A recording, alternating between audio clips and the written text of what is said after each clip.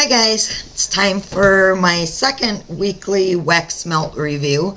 I've decided I'm going to do these on Friday, and because I just did the first one last Saturday, this one's only going to have 6 scents that I'll be reviewing, and then next Friday there will be the normal 7. Yes, you are going to have to get used to seeing me looking like a hot mess. Believe it or not, I spent 10 years working as an administrative assistant, which means I went to work every single day in 4-inch heels and pencil skirts and silk blouses, and those days are long past, and now you get the full on country charm, Debbie. Country charm, yeah, right. Just looking like a mess is what I am. Anyway, I'm going to jump right into this and get started. Hopefully the dogs will not interrupt with barking and my neighing clock will not go off. For some reason, well, I know what the reason was. We have had a lot of rain and a lot of really cool temperatures. Actually, my furnace has been running nonstop for 2 weeks. So I found myself reaching for a lot of, you know, probably scents that I might not have normally reached for had the weather been warmer and nicer. And for whatever reason, I found myself reaching for a lot of favorites. So one of them was Mama's Peach Cobbler, which again, as you all know by now, I am a melter, not a burner. This one, weirdly enough, the top and bottom layer chose to separate, which is no big deal. Because I scoop, I just, you know, take a little of each out. Mama's Peach Cobbler is wonderful. I love this scent. I rate it, as far as the scent itself, I would give it a 5. As far as the throw, I would only give it about a 4.5. It's not quite as strong as I would like it to be, but the mixture of Cajun cornbread and I think it's maple butter crunch. Sorry, I'm checking my notes. Yes, it is maple butter crunch. Is perfect. I love this scent. It's very buttery from the maple butter crunch, and I think a lot of people would really, really like this. I'm going to play with this wax. The maple butter crunch actually is a scent that Gloria, where did that come from? Victoria. I used to work with a girl named Gloria. Speaking of work, that's where that came from. The maple butter crunch was a scent that she added to the line fairly recently as a scent on its own. I've not yet tried it on its own, but since this did separate, I suppose I could do that. But I do really, really like this scent a lot. I also warmed, sorry, got wax all over my table again. I'm a hot mess, not only as far as I look, but these reviews are probably going to be a hot mess. And of course, you can probably now hear Rocky barking outside at the neighbor's dog outside of our fence. They visit a lot. Lemon Peach Poundcake Preserves is quite a mouthful and quite delicious. Another scent that I rate a 5. You get the pound cake, and I'm sure anybody who's had pound cake, and you probably all have, pound cake is one of those cakes where you pick it up and you can feel the weight of it. I don't know how to describe that as a smell, but it's there. It's not overly cakey, but you do get that sense of heaviness without the scent itself being heavy, which probably makes no sense at all, but I can't think of any other way to describe it. There's only a hint of peach in here, and it's a very sweet peach, which kind of mellows out the really tart lime. Now, I happen to love the tartness of that lime. Some other people may not, but this is a scent that, I don't know, I reach for this quite a bit, even during the summer months, probably even more so during the summer than I do during the, you know, like late fall and winter months. This one is really, really good. Peanut butter and jelly, I'm not going to give a big, long, lengthy description of this because you've heard me talk about this twice now, I think, fairly recently. This is my happy scent. Always makes me smile.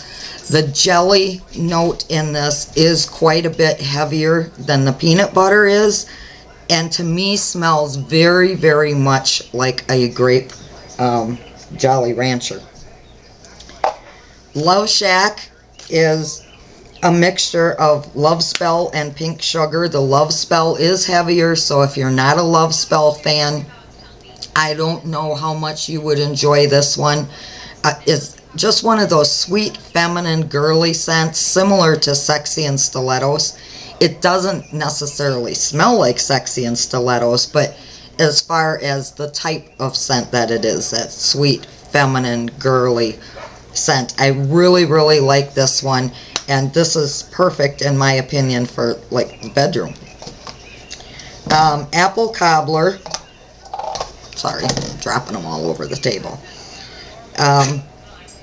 I have gone through this thing like crazy. Pam Sampson actually sent this mustard jar to me. Oh, I'm not even sure how long ago now. Probably no more than 6 months ago. And I have used that much of it since.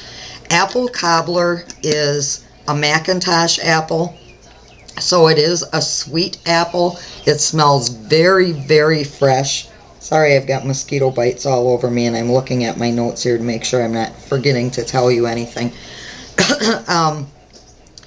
It's a very, very fresh smelling apple.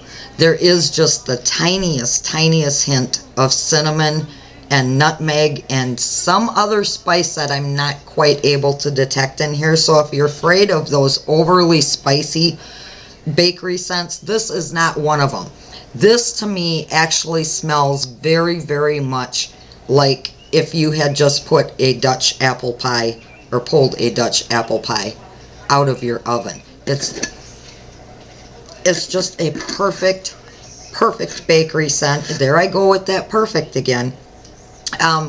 And the crust on this isn't like Granny's pie crust sweet. This crust, I would say, is a little bit more like cornbready, if that makes any sense. You get a little bit of that saltiness almost in there.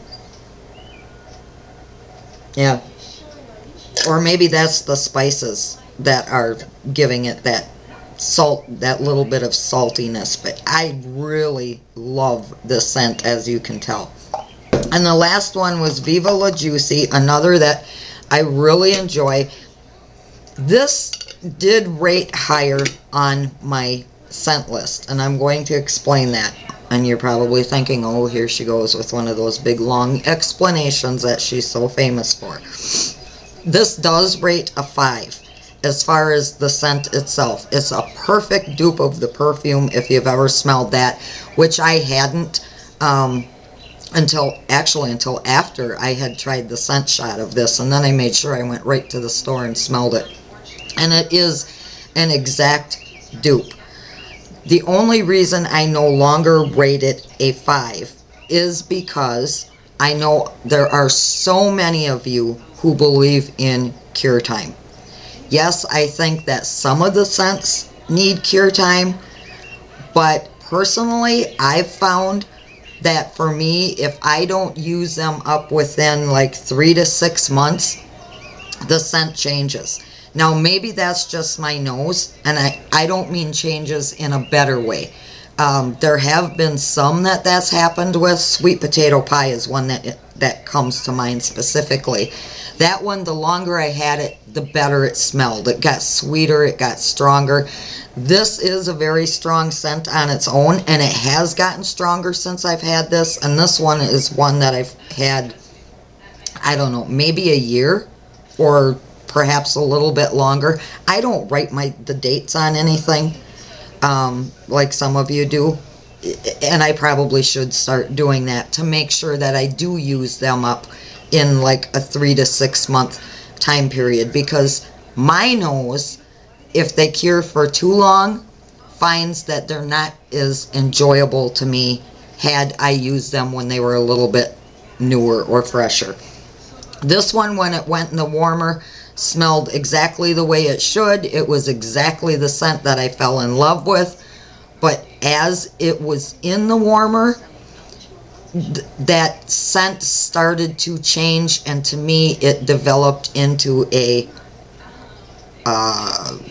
like it had you melted a crayon.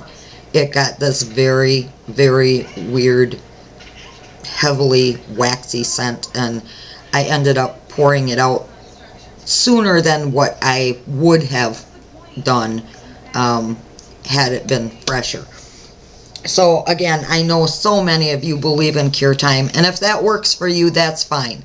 You know, we all have different noses. Everything smells differently to everybody, whether we're smelling something different in the scent or we're smelling something different with or without cure time. I just know that personally from now on, it'll be a 3 to 6 month time slot for me.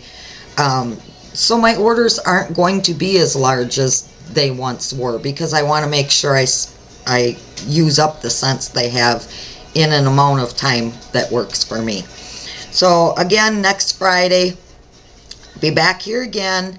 As usual, leave any comments or questions in the comment box below, and I'll see you next week. Bye.